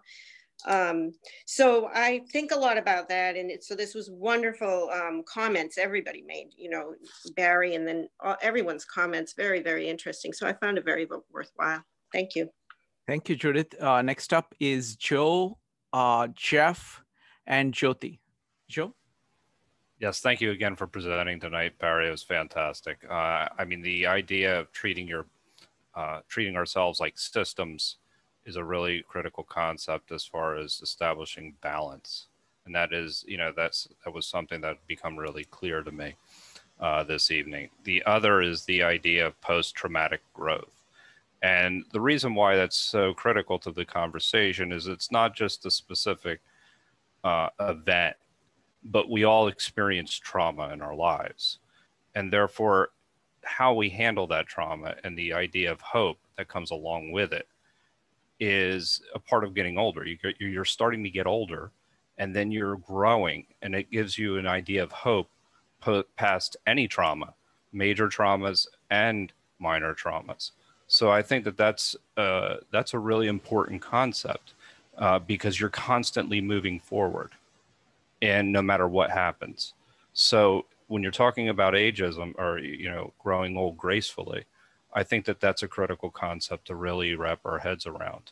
So that's something that I'm going to walk away with as well. Thank you. Thank you, Joe. And I do think that, you know, from what I can tell, Barry is growing younger. So I don't know who it was. It was, I think, Mike who was pointing out that, you know, after 50, you're supposed to grow one age. So he's now 22. So I look forward to him being, you know, 18 and then 16 and then 2. So next up is Jeff, Jyoti, and Kevin Callahan. Jeff? So Barry, thank you so much for this. It's so rich, and it generated an amazing conversation in our breakout. And the question, one of the questions that was raised in our breakout was, it wasn't raised in exactly this way, but it was a little bit about why do anything, and your motivation and sense of purpose and being really driven to do all kinds of things that challenge you to get better, as well as sort of invite all these different aspects of yourself to create, and you know, from art to writing, from poetry to yoga, from, you know, just from music to reading to, I mean, so many different things, as well as engaging with all of us here. And then, you know, your aspiration to see how you might be able to contribute to providing those kinds of opportunities and, you know, for others, in however it might be structured, I think is amazing. And I really hope you pursue it and look for the opportunity to do that, because I think you're absolutely right. And I think it's a pretty big deal. So I hope you get the chance to explore that. Anyway, you generated a very rich, I think, reflection for each one of us, as well as conversation. And you really always do that in this group. And I want to thank you for doing it in such a full way this evening. And that's about all I have to say for now. Thank you, Jeff. Next up is Jyoti, Kevin Callahan, and Kevin Sue. Jyoti. So I had a privilege of having Barry in my breakout room. So I told him a few things, asked him a few things about grief and what have you. So I'm not going to touch those points. But what I wanted to tell the group was, I think the key factors to a graceful aging starts in your 40s, which I have started to do. Good nutrition, exercises, good attitude, and spirituality. I think once you have that under your belt, then you welcome aging in a very appropriate manner. And that gives you a motivation to stay young in your life. And then what Barry mentioned, all those things are additional assets in your age. So Barry, you have given me motivation now to go and pursue painting and writing. So I think this was great. Well taken. Thank you. Thank you. Thank you, Jyoti. Next up is Kevin Callahan, Kevin Sue, and Linda. Linda Mons. Kevin Callahan? Is it for me or yes. Linda? No, Kevin Callahan. Yeah, there were two takeaways I thought were very thought-provoking in our discussion. One was that assisted living facilities and long-term care facilities need to change, and we need to push for that. They lack nature, they lack individual spaces like art studios, and this idea of everybody being in a group activity is not really healthy, especially for introverts. And the second point was that introverts process dopamine differently, which I did not realize.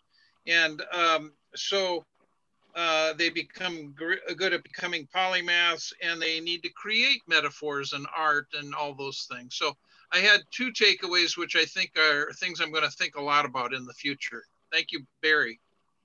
Thank you, Kevin. Next up is Kevin Sue, Linda Mons, and Laura. Thank you, Frank. Thank you, Barry, for your awesome presentation. Yeah, you start your Barry University. I think everybody else should start your own university soon. And it's a good idea. I would say consider age as a discrimination. People talk about it.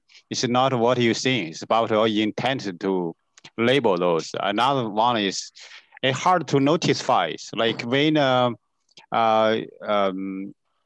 Barry said adorable, cute, as negative, I think about my own language. Consider let's how to talk to like friends older than me. So we need to learn each other's reform language and purpose. I know the language itself is not enough. It have own bias, when it's different context and it's different meaning, and in different culture. My takeaway is yeah, share your wisdom. I would say elder is the treasure. It's not something else. They have wisdom. They can, younger people not experienced. I will learn from it. And Barry, you are my I guess hero, and you can build a spaceship as use your polymath skills. Thank you. Thank you, Kevin. Next up is Linda Mons, Laura, and Maxine. Linda. Barry, thank you so much for what you've shared today. I'm very impressed by how you are handling aging, and I want to handle it as well myself. I know you've inspired me to look at my life more closely, and I think you've inspired many of us too. And I wish you a very happy 2021. Go out there and conquer. Thank you, Barry. Thank you, Linda. Next up is Laura, Maxine, and Mike. Laura? Okay, next up is Maxine, Mike, and MP. Maxine. Barry, thank you very much for this presentation. I think you're on the right track, and attitude is so important at this particular time. I have tremendous longevity in my family, and one grandmother lived to be 104 and the other one was 99, and they would say to me, you know, no matter how old you get, you still want to live. And that was wonderful, because she said it to the other one who was 104. And I would say, look at that person playing the piano and they're over 100. And my grandmother would say, yeah, and they're playing the same as the people that are under 100. So really, it's very important to have an attitude like that. That promotes longevity. As far as the 99-year-old, the 104-year-old one, when she was 99, she expected to die. And she sat there and looked at a wall for a whole year, didn't eat, didn't sleep. And at the end of the year, she realized she wasn't going to die. So then we took her out, we took her to play skee-ball down Atlantic City. We took her all over, and she was wonderful. And she lived to be 104, but she had to convince herself that everything was okay, so I may as well go on with my life. And that's what you're doing. You're doing a great job. Thank you, Maxine. Thank you. Next up is Mike, MP, and Mushki. Well, engineers and scientists, particularly in large organizations, learn how to keep a logbook for everything they do. I visualize that became your journal in your new journey. Second thought is stay active, stay positive. Ari, post-traumatic growth, Nietzsche said anything that doesn't kill you makes you stronger. And I yield the balance of my time. Thank you, Mike.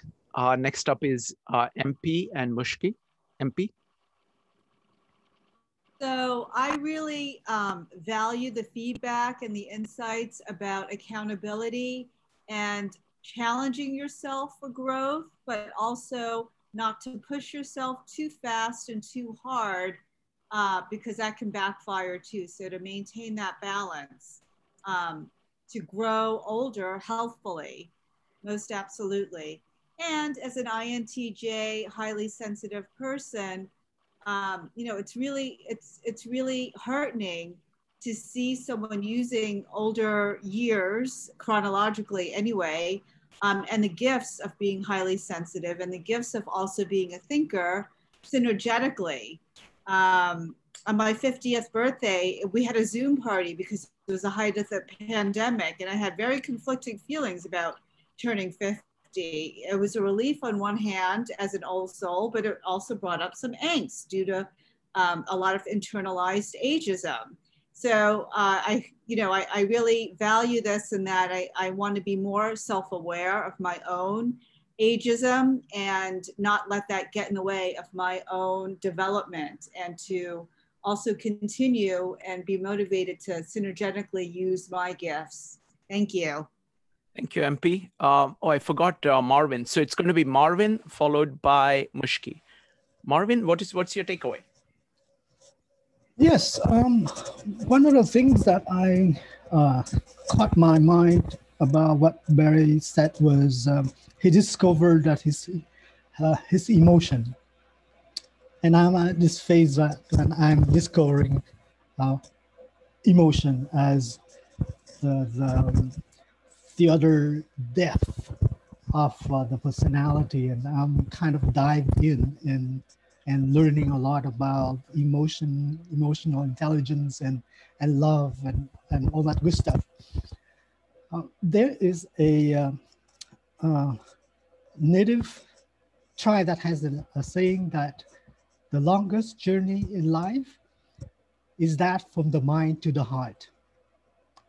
And I think Barry, you have made that journey, and I'm on my way. One other quick thing during our breakout is related to assisted living, and it seems like the current status quo is unacceptable, and there are no other solution on on the horizon. And I just thought perhaps we can borrow a page from young people going to college. What they do is that they cannot afford to have their own apartment, so they get together and have roommates. So they organize themselves and they pick people that they get along with, and it seems to work out for them. So maybe when we get to that age, instead of go to the assisted living, like you go to the dorm in the college, you just find your roommate and organize yourself and have a party. That's an excellent idea. Thank you. Thank you, Maureen. Next up is Mushki. Mushki, go ahead. Okay, this was really great meetup. So my takeaway is that I'm going to start writing again, poetry. You were discussing poetry's ability to take complex ideas and put it in simple words. And I really like how you expressed that poetry for me is very cathartic, but I felt that poetry is not good and that I could only write if it's good. I need to contribute to society with my poetry, but no, it's okay to write poetry for myself, and I could come as a more full human being to society by fulfilling all the parts of me that make me happy. I don't need the poem to be a good poem for other people to like it. So I was very inspired. Thank you. Thank you, Mushki. Now, Barry, it's your turn. You can respond to anything. One more question. Go ahead. Go ahead. I read a poem. No longer tired. I'm inspired and wired. It's just okay. Thank you. Thank you. I'm no longer tired, inspired, and wired. Thank you, Barry. So you can respond to anything. You can talk about your takeaways, anything that you want to talk about. Go ahead, sir. Well, I'm encouraged by your encouragement. One person talked about death. Well, Erik Erikson was the famous psychologist who developed different stages in life. And the last stage of life is called the 8th stage, if I remember right. And he said we have a choice, as we do in every stage of life. We can either choose despair or integrity. And despair leads to death. Integrity leads to authenticity, being who you are. And as I mentioned earlier, I found that I'm a biophiliac. And that means I want to be alive. I don't want to die. My wife didn't want to die when she died. They thought I was, so it was really funny when I was in the hospital the weekend before the week she died, the doctor thought I was the one who was keeping her alive. No, I was helping her to fulfill her desire to keep alive. We all want to live. Nobody wants to die. And the problem is we allow other people to make us want to die. And that's what I think. And I think we naturally are all drawn to life. And we're here born for a purpose. And our purpose is to live and live to its full potential. And the trouble is the almighty dollar gets in the way of us being human. And we treat ourselves like numbers rather than people. And that's what they do when you're young and when you're middle-aged and when you're older, especially when you're older, and they think this is a chance to suck all the money out of you they can. And I think we need to stand up to this and say enough. Enough. And I like the idea of forming our own assisted care place. And it would be called, and it could be co-ed or it could be just all boys and all girls, whatever, and whatever we want. And I think we make the life we choose to make. And if we let other people choose it, we get what we deserve. That's kind of why I look at it. And just like Nietzsche said, what doesn't kill me makes me stronger. And that is true with other people, as And I would not have found this group. I can say that again. I would not have found this group if it hadn't been for another group I joined. And this one person got really nasty with me. And I said, I'm not going to put the energy in to anybody that is not supportive of me. They're not worth my time.